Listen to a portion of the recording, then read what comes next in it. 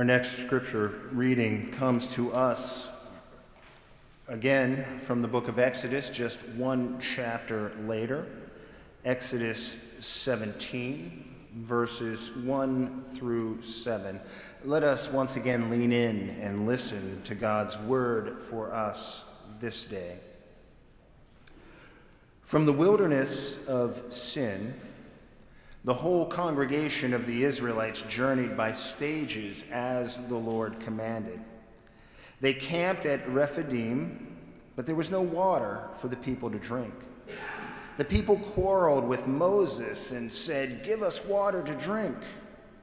Moses said to them, "Why do you quarrel with me? Why do you test the Lord?" But the people thirsted there for water. And the people complained against Moses and said, "Why did you bring us out of Egypt? To kill us and our children and livestock with thirst?" So Moses cried out to the Lord, "What shall I do for these people? They are almost ready to stone me." And the Lord said to Moses, ahead of the people, "Take some of the elders of Israel with you. Take in your hand the staff with which you struck the Nile, and go. I will be standing there in front of you on the rock at Horeb. Strike the rock, and water will come out of it, so that the people may drink." Moses did so in the sight of the elders of Israel. He called the place Massah and Meribah, because the Israelites quarreled and tested the Lord, saying, "Is the Lord among us or not?" Siblings in Christ, this is the word of the Lord. Let us pray. Come, O Holy Spirit, come. Come as the fire and burn, come as the wind and cleanse, come as the light and reveal. Convict us, convert us, consecrate us until we are wholly thine. And now, Lord, my prayer is this, that the words of my mouth and the words of all our hearts, that these will be found pleasing and acceptable to you, for you are our rock and our Redeemer. Amen. Amen. The year was 1927. The place was University of Queensland in Brisbane, Australia, and the person was Thomas Parnell, Professor Thomas Parnell, who initiated what has been recognized by the Guinness Book of World Records as the longest-running laboratory experiment. And if you weren't at the 8:30 service, you can answer this next question. Does anyone know what the experiment is? Okay, we shall go forward. It is called the pitch experiment. The pitch experiment. Professor Parnell sought to demonstrate to students that some substances which appear to be solid are actually highly viscous. And so he poured a heated sample of pitch into a sealed funnel, and he allowed it to settle for 3 years. Pitch, you will recall, is a petroleum-based substance with high viscosity and stickiness. It is what Noah used to waterproof the ark. And so in 1930, Professor Parnell cuts the seal at the neck of the funnel, allowing the pitch to start flowing. 2 years later, the first drop formed. This was about the same time that most of Parnell's students had graduated. And then, December 1938, the first drop fell. The second fell about 8 years later, February 1947. On average, a drop fell once every 8 years until between the 7th and the 8th drop. It took 12 years. And on November in the year 2000, the 8th drop fell. The reason? They installed air conditioning. The average temperature had dropped in the room, causing it to flow slower. And then the 9th drop fell in April 2014. There is a live stream of this experiment happening in real time. This live stream has given rise to a group of folks who affectionately call themselves the 10th Watch. They view the live stream incessantly, hoping, waiting, watching to see the 10th pitch drop in real time. When you click the link on the website to go to the live stream, the slide that pops up just before the live stream reads, "Hi, only 8 or so years to go." They say watching the pitch experiment is as exciting as watching grass grow and paint dry at the same time. Now, why do I bring this up? I bring it up because generally we are a people who are not good at waiting. In college, I recall another experiment that I learned about. It was either an intro to sociology or an intro to psychology class. I learned it as the M&M experiment. Others may have learned it as the marshmallow experiment. And the premise is this: you place a child in a room at a table with a plate in front of the child. There are either 3 M&Ms or 1 marshmallow on the plate. The child is told, if you can wait 15 minutes, we will double what's on the plate. Wait 15 minutes, you get 6 M&Ms or 2 marshmallows. And generally speaking, the children could not do it. They could not delay their gratification. They consumed the 3 M&Ms or the 1 marshmallow, giving up the opportunity to double up on the snack in front of them. In the words of that iconic song sung by Veruca Salt in Willy Wonka and the Chocolate Factory, our mantra is often, "I want it now." Often, what we want is for life to return to the way it once was. In modern parlance, we want it to go back to normal. And yet we know, don't we, that life doesn't necessarily return to normal as fast as we'd like it to. That is, if it ever returns to normal. In fact, the more years that I live, the more I begin to identify with people who have shared with me, following the death of a loved one in their lives, that the phrase "the new normal," it just doesn't work.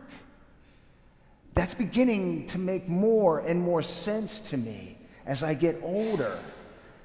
Because is there such a thing as normal? I'm beginning to think no. There is no normal. There is, however, right here, right now, our present circumstance, the present predicament, some may call it. It is how we move through such times. As people of faith, we believe. We believe we are not going through this time alone. We are joined on the journey. We're joined by the God who provides, the God who saves, the God who sustains, the God who is the same yesterday, today, and tomorrow. God the Father, God the Son, God the Holy Spirit. And when we cannot sense this presence of God in our midst, what we can rely on are the people around us, the people whom God has placed with us to go on this journey together. And it involves, as Dutch theologian and writer Henry Nouwen puts it, waiting and patience. A waiting person, Nouwen writes, is a patient person. The word patience means the willingness to stay where we are and live the situation out to the full, in the belief that something hidden there will manifest itself. Which brings us to our Exodus readings this day, what some might refer to as wilderness wandering stories. And so before we jump into those texts, let's set the stage as to where the Israelites are right now in their wilderness wandering. The people of Israel began complaining about the trials and tribulations of their liberation from Egypt even before it had been accomplished. In Exodus 14, the people panic when they see the Egyptians pursuing them, and they bitterly ask Moses if he brought them out of Egypt just so they could die in the wilderness. In Exodus 15, the people complain to Moses because the water at Marah is bitter. In Exodus 16, they complain because they have a lack of food. And then in today's text, which one writer I've read calls it yet another gripe session, it follows directly on this miraculous provision of bread from heaven, manna.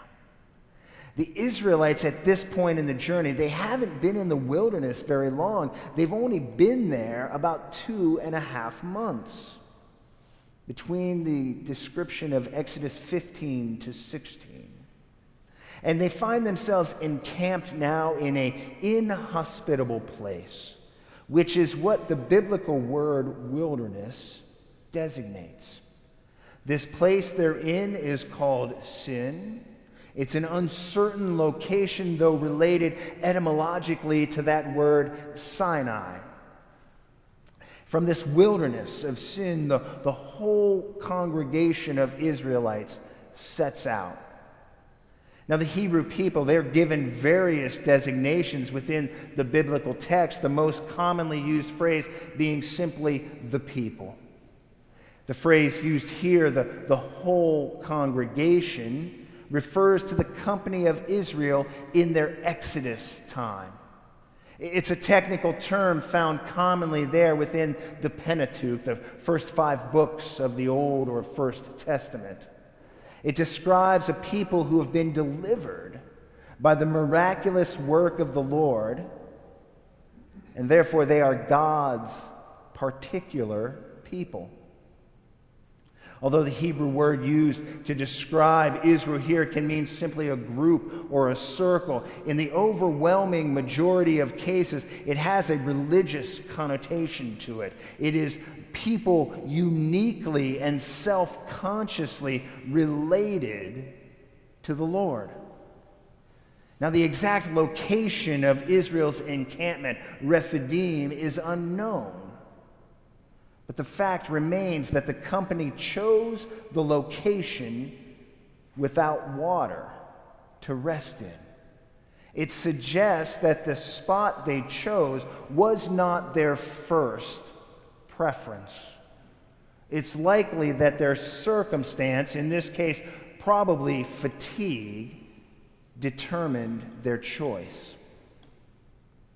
We've all, I think, a time or two in our lives found ourselves in similar situation.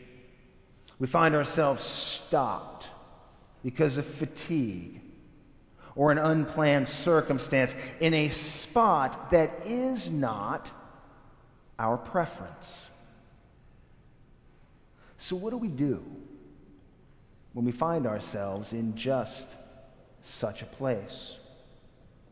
Priest and scientist Pierre Teilhard de Chardin might offer some advice. He writes, above all, trust in the slow work of God. We are quite naturally impatient in everything to reach the end without delay.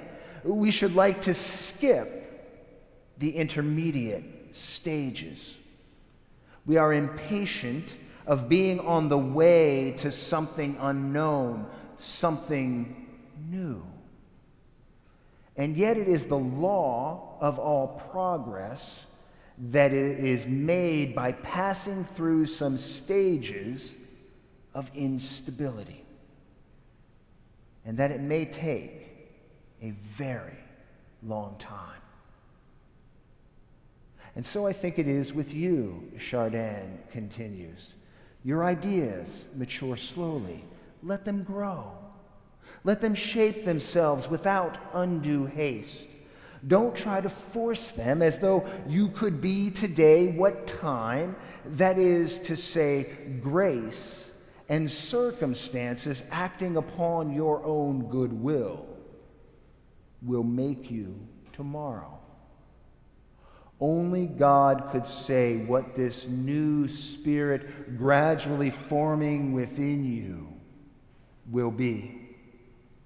Give our Lord the benefit of believing that the hand of God is leading you, and accept the anxiety of feeling yourself in suspense and incomplete.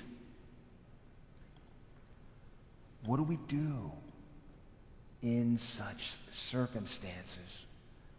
We could, like the Israelites, move into complaint mode. Why bring us this far only to have us die? At least if we'd stayed back in Egypt, we would have had food enough to eat. I offer an alternative. I offer an alternative in an exercise that is both honest and hopeful. A week or so ago, just right through the walls, out in front of the church on the lawn to the side, we gathered with our 6th through 12th grade youth for another of our s'mores and mores gathering. We closed our time that night by checking in with each other. We shared our joys and our concerns. Some may have learned this through sharing your roses and thorns, your highs, your lows. In our home, when our child was in the 1st grade, we began a similar dinner ritual. We began to go around the nightly dinner table, and we would share what was the best thing and the worst thing that happened today or this week. What we discovered in that practice as a family, what we're hoping to discover in that practice with our youth, is how to frame our prayers for one another. To be able to lift to God our gratitude and our anxious moments. That practice does not discount our current predicament, and it does not discount our hopeful anticipation that things can get better. It is a bit prophetic if you take a basic definition of prophet into account. A prophet is one who stands between God and the people, and on behalf of the people says to God how it is, and then on behalf of God says to the people how it can be. We never discount where we are. We embrace the reality. We stay honest. We never discount where we might be going. We embrace the unknown. We stay hopeful.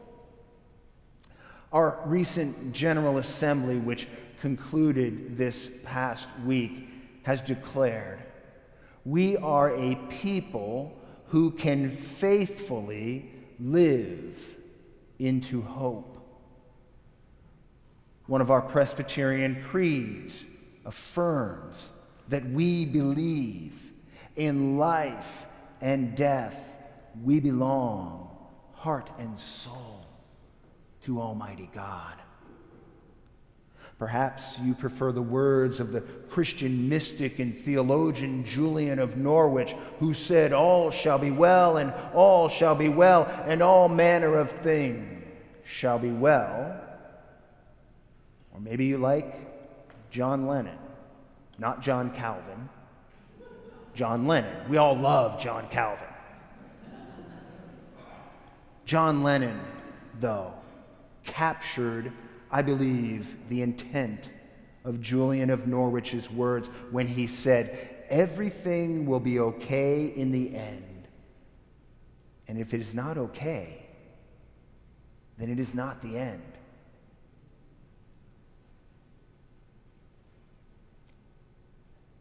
In life and in death, we belong, heart and soul, to Almighty God. The God who provides, the God who saves, the God who sustains, the God who is the same yesterday, today, and tomorrow, God the Father, God the Son, God the Holy Spirit, the God who calls us, and the God who joins us on the journey together. Alleluia and amen.